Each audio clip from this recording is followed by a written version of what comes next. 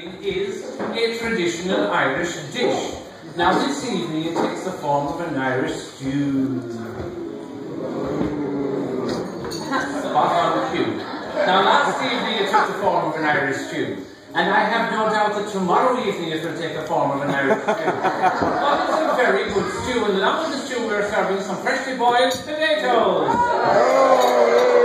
Told you, the lipstick makes all the difference.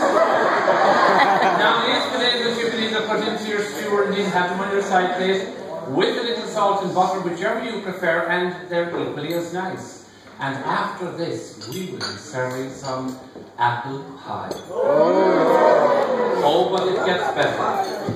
And just for the ladies tonight, along with the apple pie, we will be serving some freshly whipped. No. Some freshly whipped, low-calorie Irish cream.